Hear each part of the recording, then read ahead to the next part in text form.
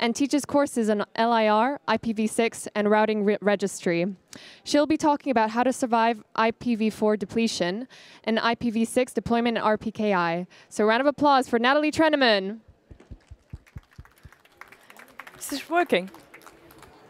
Is the mic? Yeah, the mic's working. Great. Thank you for being here. I'm very honored to be at the Women in Tech Day here at the Campus Party Europe. I walked around during the event today. Very impressive, very inspiring.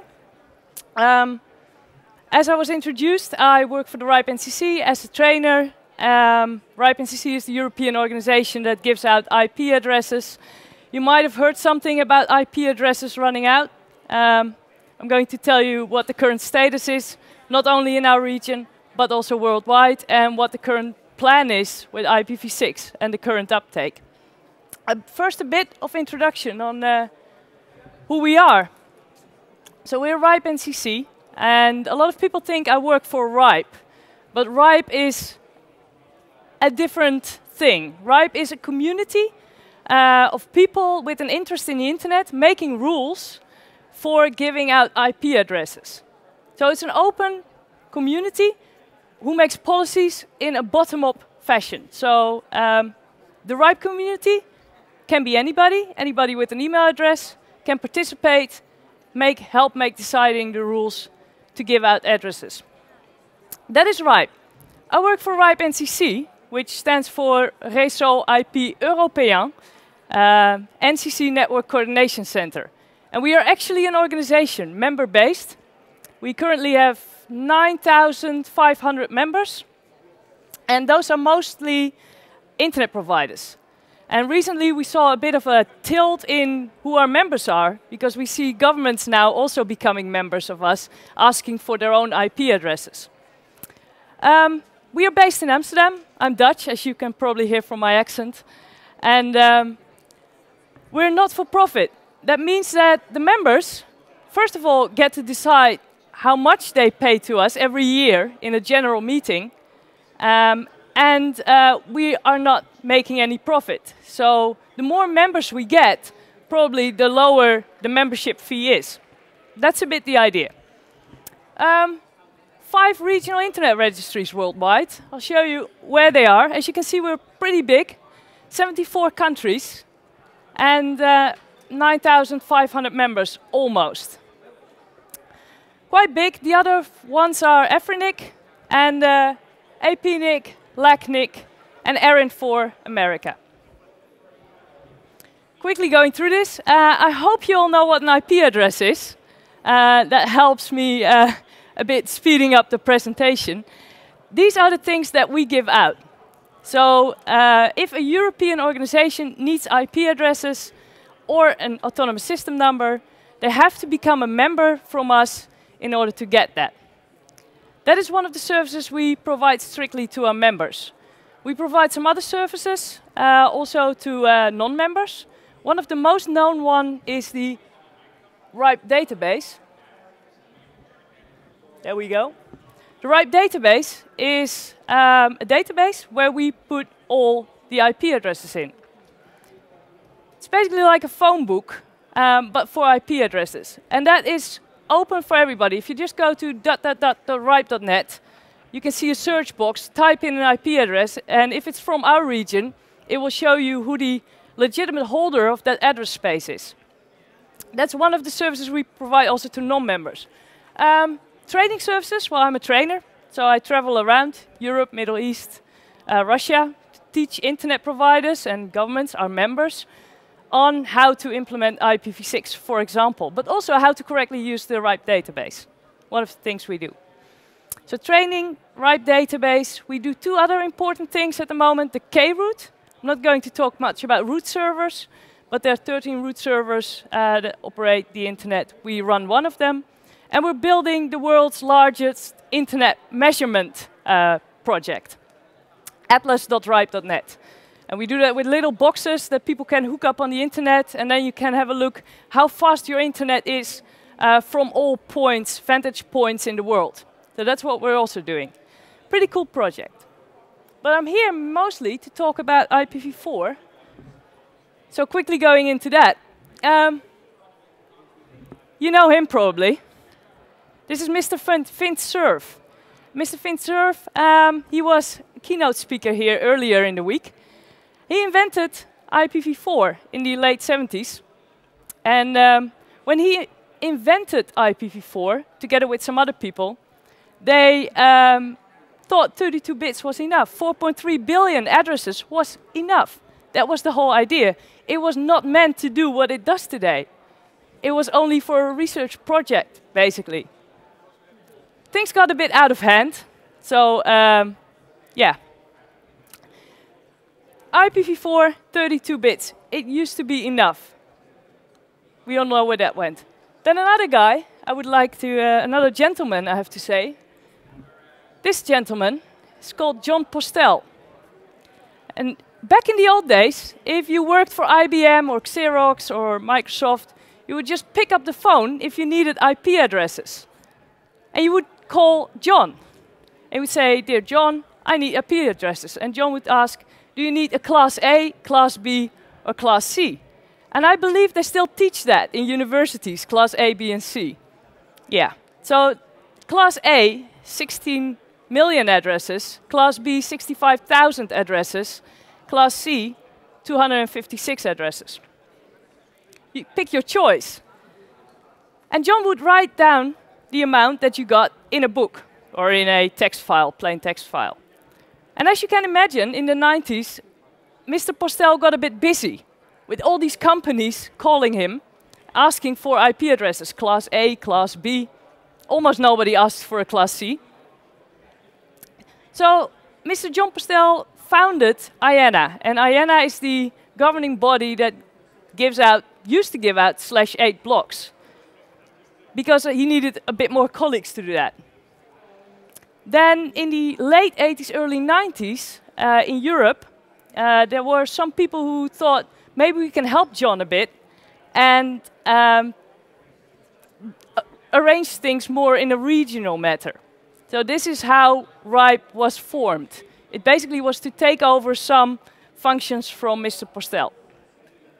So we started giving out. By that time, also people thought, okay, Class A, B, and C, maybe that's not the best idea. Maybe we should tailor it a bit more. And that's when the slash notation came into more fashion.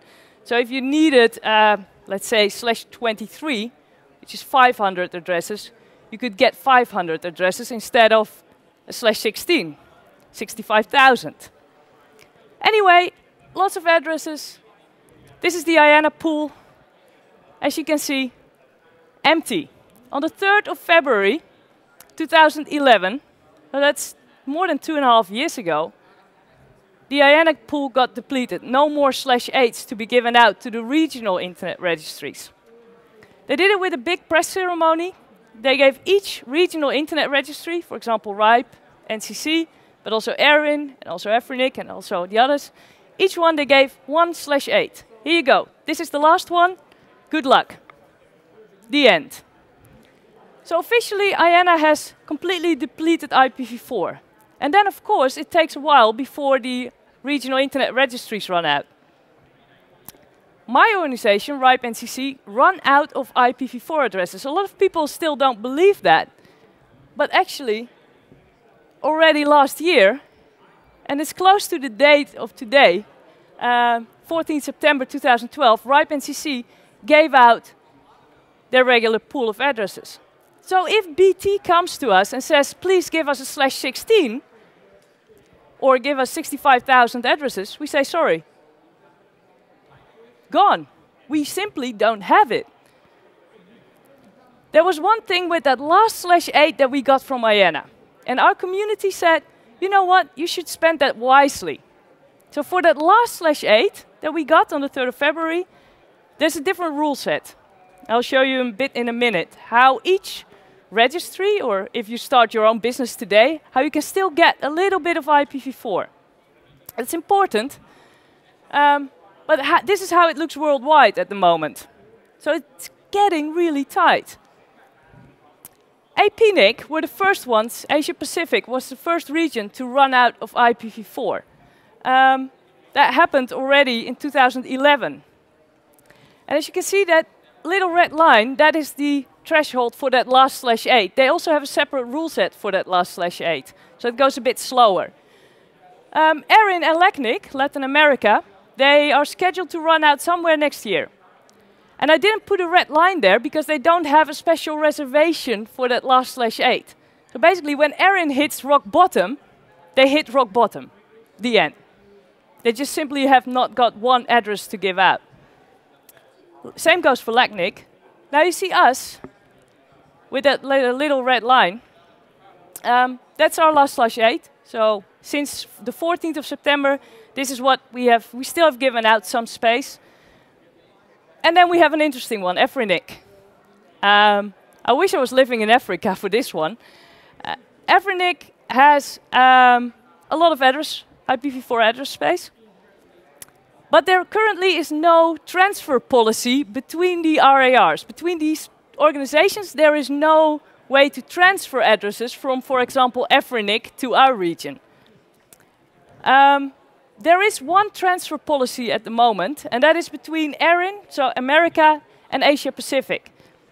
These two continents, basically, can exchange addresses. For the others, there's nothing arranged yet.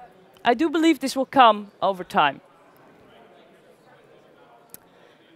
This is that last /22 I was talking about. This is a bit the, here we have the slide with the distribution system.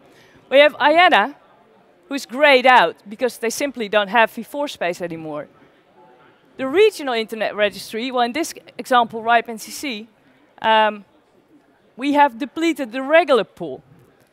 We can only give out one /22, and that's 1,024 IPs per member, one time.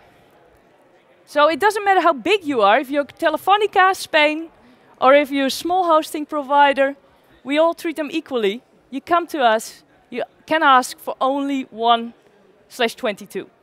That's it. So as you can see, this can become quite a problem. When I do a training course on IPv6 and I ask the members in my room, how much v4 do you still have? How long can you extend with the pool that you have? The general answer is between 1, 2, 3 years. So between 1 and 3 years, what they have on stock. After that, basically the next generation coming up doesn't have public IPv4 available anymore. So all the things that our people are developing here for the Internet of Things, etc., simply cannot be hooked up to the internet in our region as we know it today. So that's an important one. To get that last /22, we do have some rules. First of all, the member that comes to us for that last block of v4 must have already got v6. And the second one is, you have to justify how you're going to use it. Not too difficult. 2 requirements. And since 2012, we have given out a bit over 2,000 of these last /22s. We've got 9,500 members, so there are quite some members that still have to come pick up their last /22. But first of all, they have to get a v6 block before they can request that last bit of IPv4. So, what if you need more IPv4? Because a lot of CEOs say, well, I don't care that RIPE NCC has run out. I know there are organizations out there who have a lot of address space and don't use it. Can't we have it? And this is where things can get nasty. Because first of all, you're going to put a market price on IPv4, which is not necessarily a bad thing, but you're also postponing the rollout of IPv6. So what if you need more? Well, one thing not to do is to go to eBay and buy your blocks there. For a couple of reasons, this is a pretty bad idea. First of all, you don't know who the legitimate holder of that space is, if they claim to be who they say they are. Second of all, it could be blacklisted in the past or even now. You could have problems with the geolocation, for example. All these kind of little things. Maybe it's not even unique space that you're buying because they sold it already to another guy. You simply don't know. So, bad idea, don't go for that. Our community said, okay, it will happen anyway that people will buy and sell IPv4 address space. So we better make some rules for that. So they did. They made a policy proposal. It got accepted. And it allows to transfer unused allocations to other members, but only between members. The minimum size is the /22. And there's a reason they put a minimum size on the transfers. And this is mainly to protect the global routing table. Because we currently have in IPv4, do you know how many entries in the global routing table? 500,000. 500,000 individual entries in the global routing table. So that's a lot. And in order to prevent of it blowing up, minimum size /22. We evaluated. So we are basically, in this case, the man in the middle who looks at it and says, okay, you're the legitimate holder of that space. You need it. Are you both members? Hasn't the space been sold in the last 2 years? Because that is one of the additional rules. If you buy space, you can't sell it off for the next 2 years. Little things. And we update it in the RIPE database. We don't charge any money for this transfer, just to even things out. Because we're neutral, we're impartial, we don't care. Our biggest job is to make sure that we know who the legitimate holder is. So we don't make too much fuss about this. We even provided a listing service. We even made our own eBay on our website, where our members can log in and put their blocks up for transfer. And this is a grab of the offered IPv4 space at the moment. And I can tell you, the list of requested IPv4 didn't fit on the slide. Because there is a huge demand for IPv4 space at the moment. The current market price, I only happen to know because I teach people and I ask them, is currently around 10 euros per single IP address. 10 euros. Yeah. So, I know a guy who recently bought a /17. And I asked him, are you crazy? He paid 320,000 euros for it. I said, that's a lot? He said, yes, I know. But with a router, if I buy a router for that price, I write it off in 6-7 years. If I buy this block, I don't know when I will write it off, but it's probably not going to be 5, 6, 7 years. I'll probably use it for longer. That's a bit of a gamble, you don't know, but that's a business case you have to make or not. Anyway, I do understand if people have to buy IPv4 in order to dual stack their network to run also v6. We're going there. What we also see, since the price of IPv4 addresses is going up, is brokers. Maybe you have received already emails, or your organization has received emails. These guys are pretty aggressive, sending you emails saying, you have space, can we buy it from you? Or we have somebody who wants to buy it from you. Can you trust these people? Tricky. What we do is we made a list on our website with brokers who agreed to work according to the right policies. That's all we can do. Because we're neutral and impartial, and if people want to be a broker, it is allowed. So, yes, you might be getting approached by brokers in the future. This is where the RIPE ECC stand. We are backed out of this. The community made the policy for the transfers. We didn't agree, we didn't set a market price. The community out there, the market made the market price.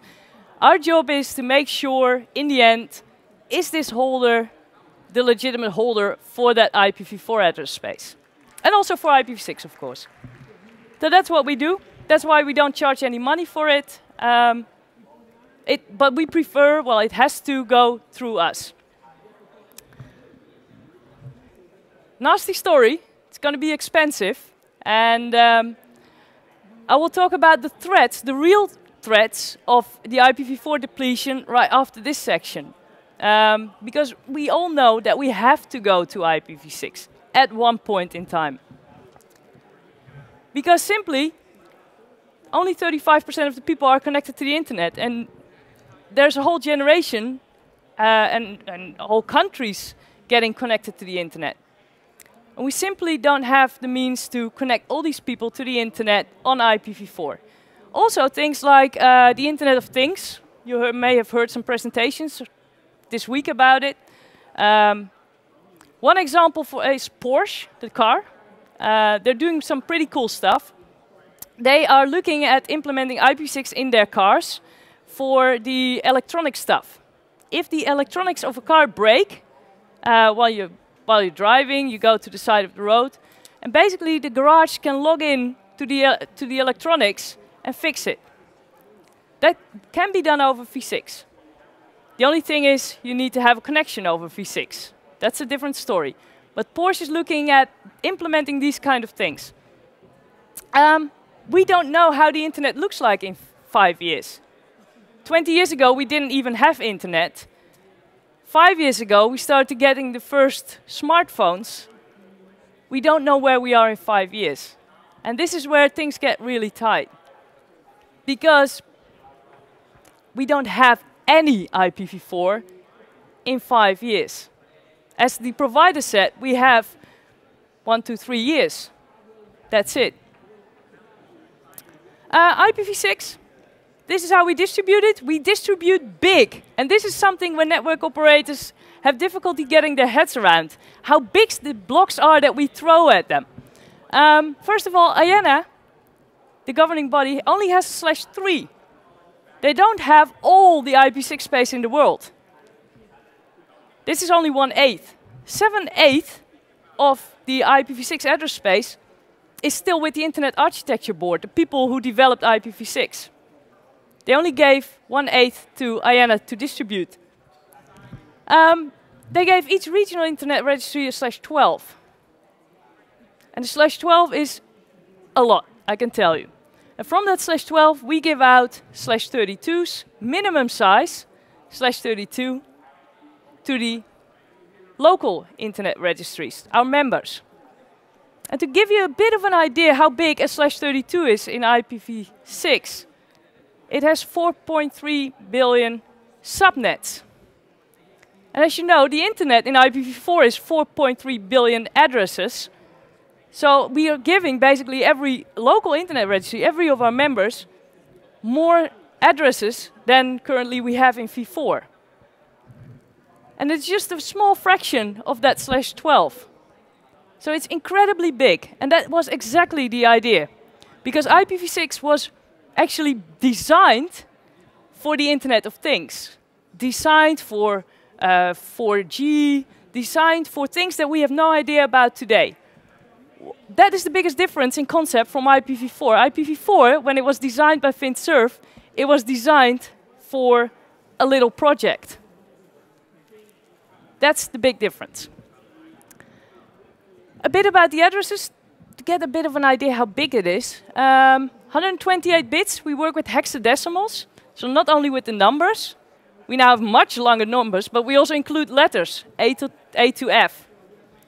So that gives us more combinations. Minimum size a device should get is a /64.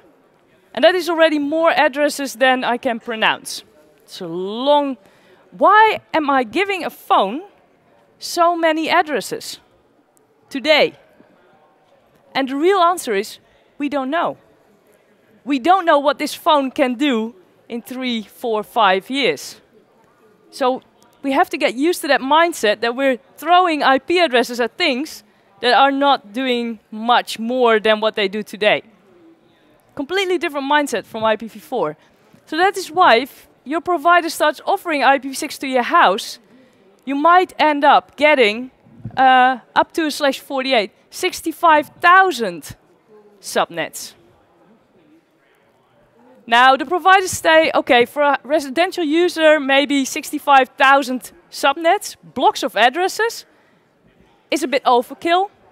So let's give each house 256 blocks of addresses.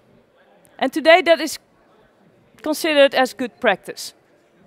So that you have enough subnets to hook up your fridge, for example, your light bulbs. And I'm actually trying to do these things at home. I'm actually trying to install IPv6 in my house. And I tell you, it's not an easy job because there's not much v6 out there yet.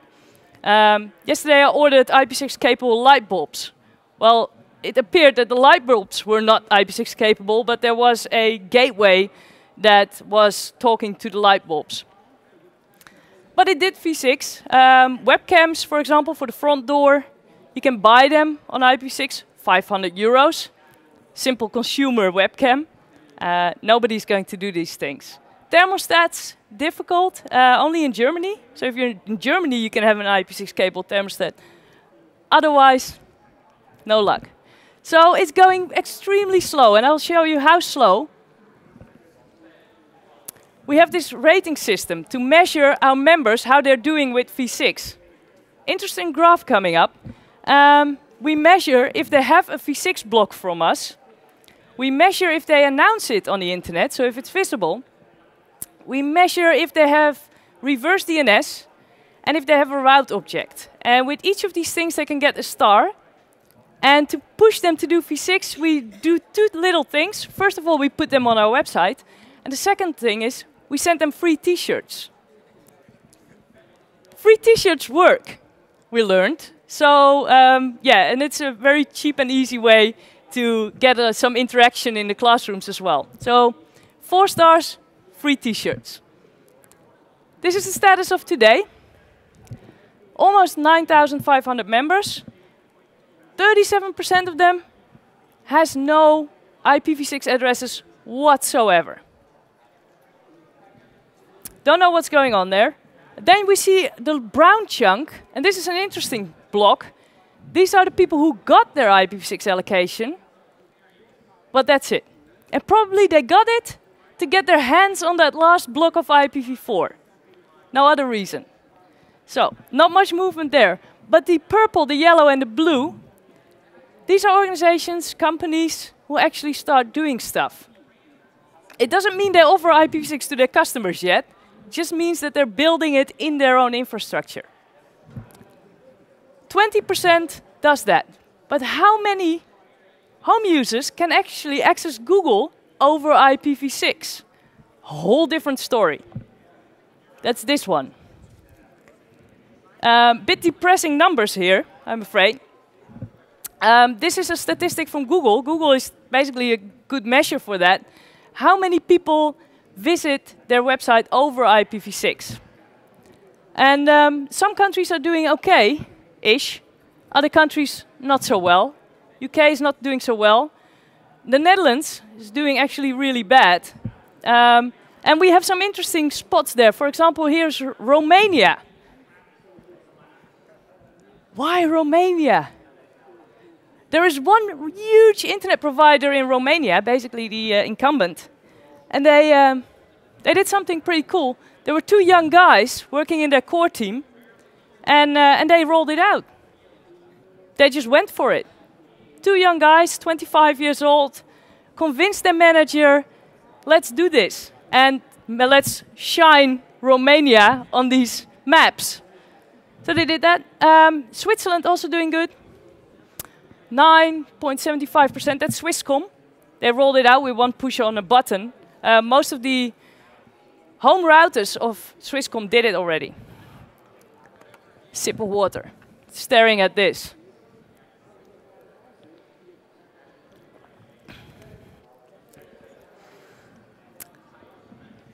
Now, going back to IPv4, one big threat today with IPv4 is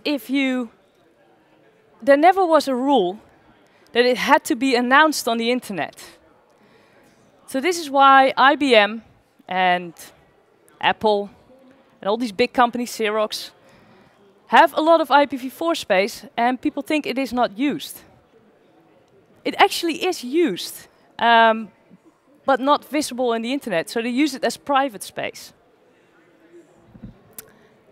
One threat with the depletion of IPv4 is that you get companies who think that space is not used. Let's announce that and announce it on the internet. What prevents them? Nothing. So this is where the serious threat lies. What if somebody is just grabbing a chunk of v4, start announcing it, go to an upstream provider, transfer provider, and says, here's a bag of money, please announce this space. Okay, sure. RPKI prevents this, because this is a serious threat. Purpose of RPKI is, can you say, is that AS number authorized to originate that prefix on the internet? Because today, that answer is not easy to give. So the Open Standards Organization made some rules to say, okay, this is getting fragile. We have to make some measures in order to fix this, to make sure that the address space that is announced by the internet is supposed to be announced by that organization. RPKI. Basically, we work with 5 trust anchors: RIPE-NCC, APNIC, ERIN, LACNIC.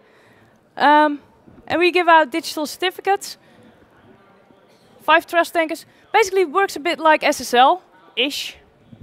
We give a certificate to your resources.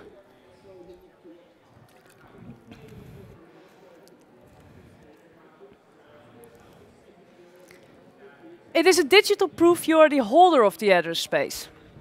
And I'm going to quickly go over this, because this is a very, very technical story.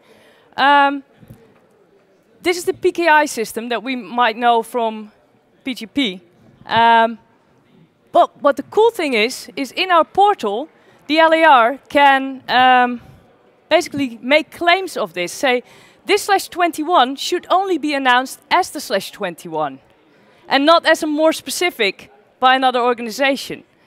And with these claims are called ROAs, Route Origin Authorization. You can digitally make these claims, and routers have in their software a way to listen to this and make statements about that. Do I accept this prefix? Is it trusted? Or do I drop it? In the end, the network engineer is still in charge to make that decision, if they want to drop it or if they want to announce it with a lower priority or something. The network engineer will remain in control, but this is where we're heading now. And we see an uptake in the adoption of RPKI. If your provider, if you have space for yourself and your provider comes and says, I should make a ROA for you, then you know what that means. If you want to play with it, you can go ahead. We have 2 test beds. RIPE-NCC for Cisco. Eurotransit in Germany has Juniper. You can telnet to them. Have a look, play. Same with IPv6. Have a look and play with it. Try to see, ask your provider, how are they doing with IPv6? They don't like that question, because suddenly they have to do things to provide you with an answer. Just a simple question, you know, in the chat dialogue. How are you doing with v6? Just to give them a little poke, if they are making sure things are getting ready for the future. Conclusions, last slide. The lack of IPv6 implementations is a threat to innovative ideas and growth. This is true. Everything that people are doing here, everything that's being developed, we should make it future-proof. Ask your provider and share experiences. And that's it. Happy to take questions. Okay, if you have any questions, if you just want to raise your hands, we can... Anyone?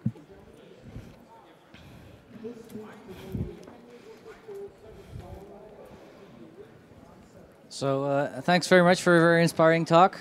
So my question is the following. You have a policy for handing out new IP addresses, handing out new IPv4 addresses to IPv6 when people have IPv6 addresses. If somebody comes in and wants to trade with somebody else, do they also enforce this policy? Because that was from 2006, I saw. No. Is it something to add that while you still can? Please You do. should go to the mailing list, right? Exactly. Go to the mailing list. Okay. Excellent idea. Love it. Any more questions?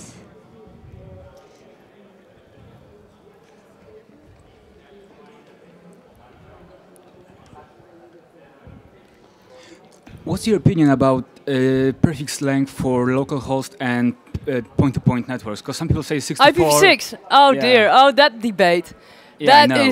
that's a bit. There are conflicting RFCs at the moment. That's the biggest problem. What I teach people is to actually configure 127, one IP address here, one IP address there, but reserve the full /64. Okay, Yeah. thank you. Sure. Anyone else?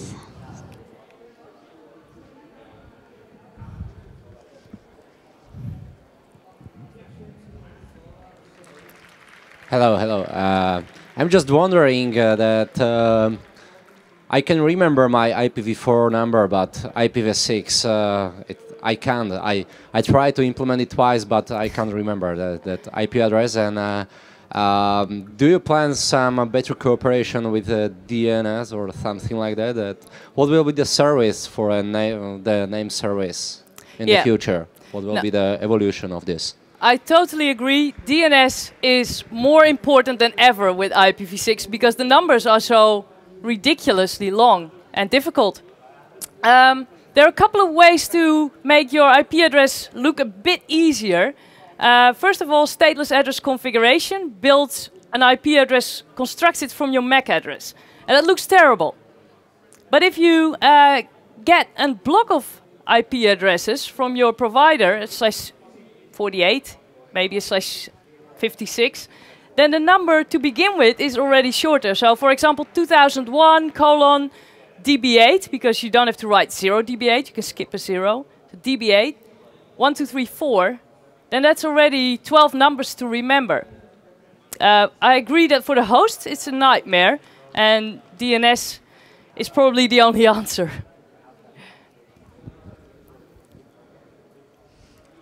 Any more questions?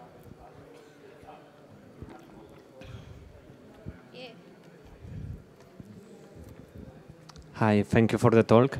I have a question and a point. You ask how we can have a new IPv4. Unfortunately, in the world that we are living now, the big companies, large companies, are buying smaller companies for two reasons: patents and IPv4 range.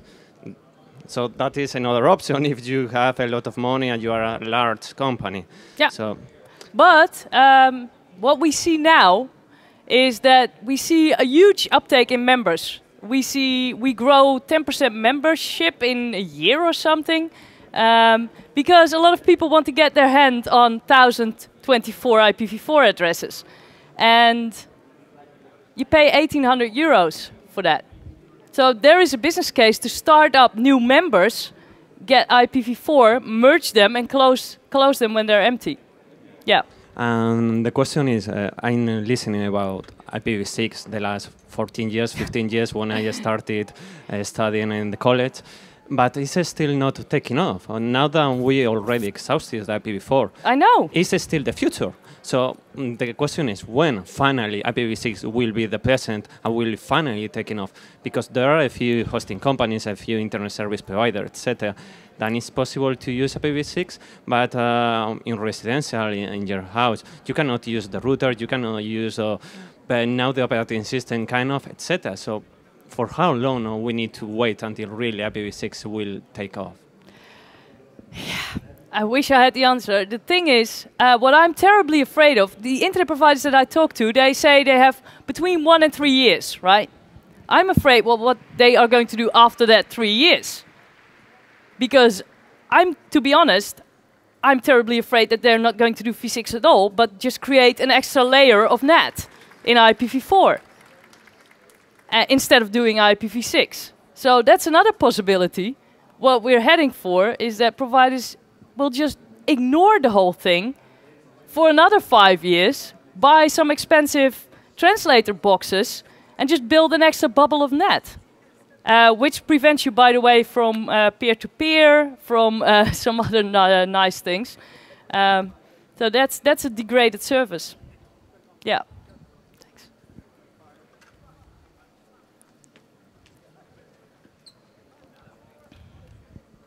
Okay, but those nice things are not nice for everybody.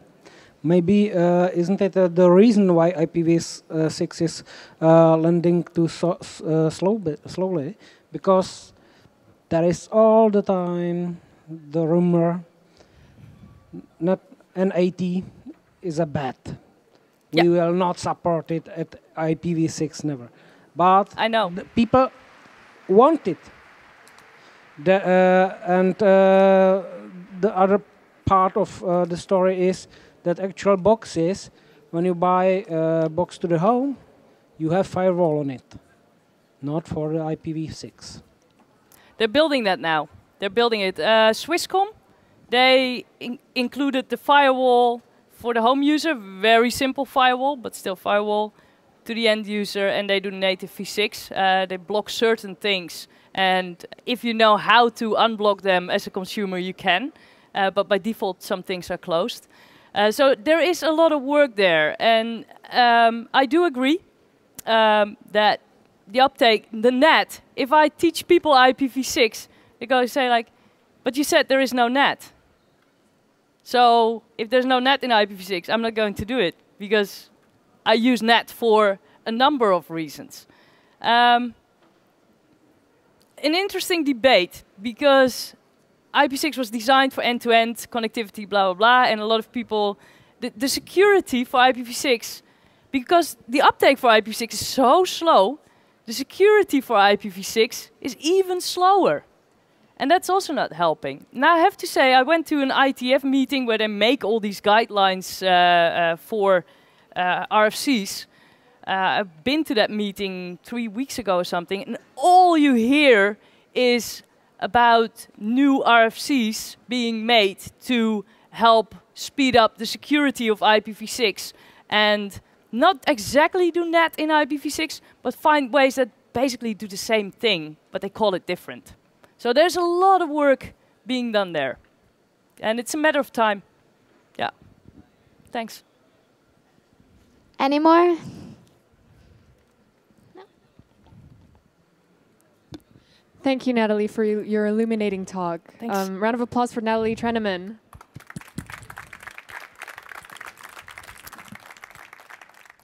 And at 4 o'clock, we'll be having Miguel Ángel Sotos, who will talk about the best practices guide for how to survive IPv6. Thank you.